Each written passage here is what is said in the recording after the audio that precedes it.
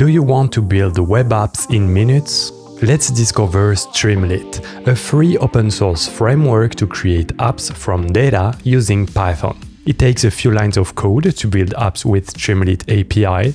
All widgets are made to easily interact with the others and your data. Plus, it comes with hundreds of custom components you can use or start from to create your own. To start using Streamlit, you can use their free community cloud version for public apps, or to make them private, self-deploy it by following their Docker guide in their documentation. Or you can use a platform like ours, Elestio, to deploy it seamlessly on your server or the cloud provider of your choice. We handle the installation, backups, updates, and ongoing maintenance for you. To start using Streamlit on our platform, head to ls.io and click on Login.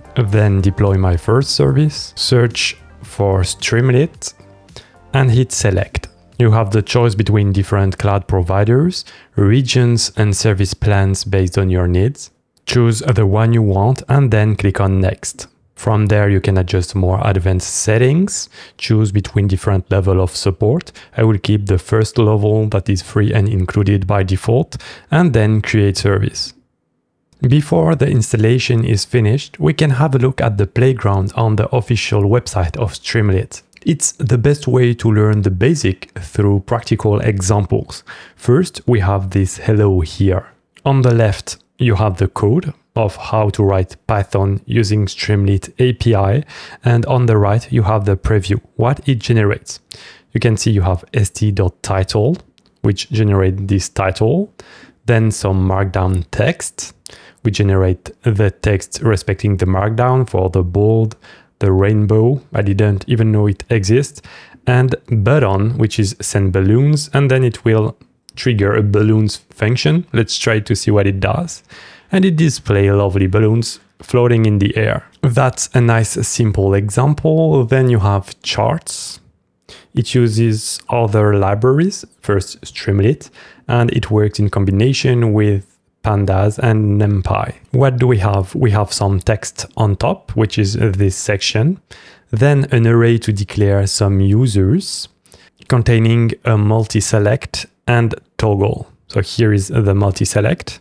We can remove a user and automatically it will disappear from the chart.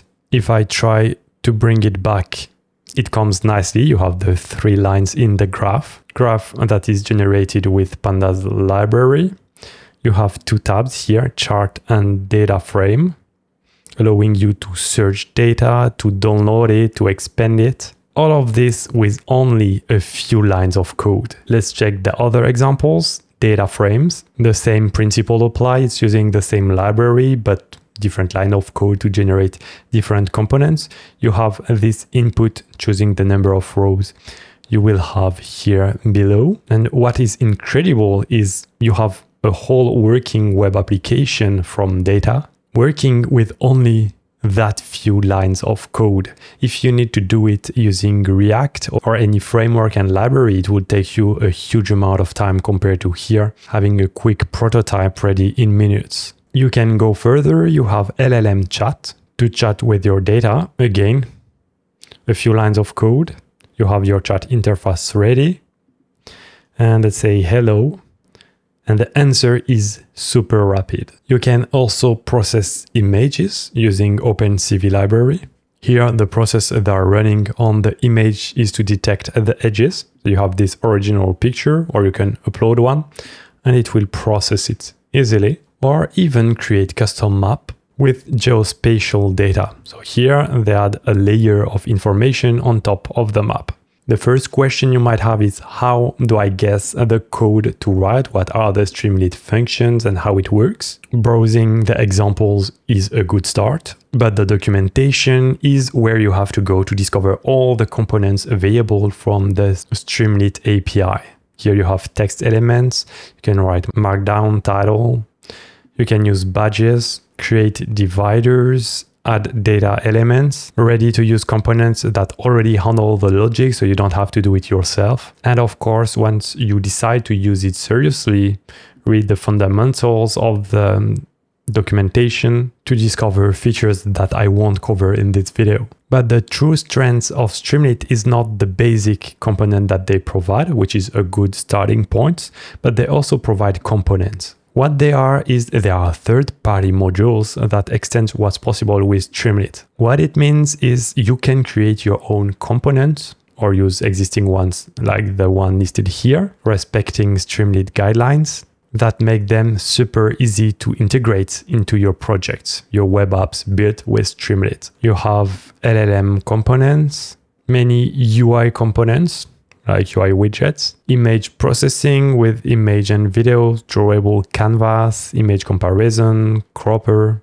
In a classical development, you would search for them as NPM packages, but then you would have to code different things to embed them into your project. Here, the process is very simplified by using Streamlit. To understand how they work and how to create yours, you can read the documentation, or as they are open source, you can click on one. It will open their GitHub repository because they have to be public. So if there is one you like but you need to customize, you go to the repository, you fork it, and do the changes on your component. Alright, let's go to our instance. Once the installation is ready, you will receive this email. Follow the click here to get the password. Then copy the password into your clipboard, follow the link, type root and paste your password. That redirects you to your deployed app built with Streamlit. Automatically, when you will build changes, it will be reflected on your instance. To do the different changes to your code, you can go to Tools and open VS Code. Then copy the password and open the link, paste the password, submit. We arrive in Visual Studio Code, but directly inside our instance, inside our app. In the mail that we received during the installation, we have guidelines on how to achieve it. We can update requirements.txt to edit the libraries and streamlit_app.py for the application code. Okay, let's try to do a simple change. We open app, streamlit app.py. First, we can see that we have Altair, Pandas, and Streamlit installed. So on a new line, you would add other libraries. And then we have the startup code. We can say, Elestio, welcome to Streamlit, my first app. And to apply the changes, we need to run this command. Okay, let's open a new terminal. Here it is. We paste the command and we run it. Once it's finished, we can simply reload our app and see our changes. If you are looking for some inspiration, you can open the gallery and discover tons of apps made with Streamlit. Let's open Pretty Map. It allows you to customize the map render here. So we can choose a smaller radius, a different address, change the style, can expand things, adjust the colors, but I don't want to make it look ugly. Choose if you want a rectangle or a circle. Then you press generate here, submit, and your map is now generated. Notice before it was a circle, now it is a square, and we have the blue that we defined here for Urban 0. Working great. And if there is an app that you like and you'd like to build something similar, you can click on fork. It will redirect you to Streamlit Community Cloud. So if you prefer for the self-hosted version, follow the GitHub link and simply copy the code and use it for your project. Thank you for watching. We hope you enjoyed discovering Streamlit with us. Please hit the like button to help our channel be more visible to other open source lovers. Don't forget to subscribe to not miss our next platform overviews. If you want to continue your open source journey, watch this video, available here.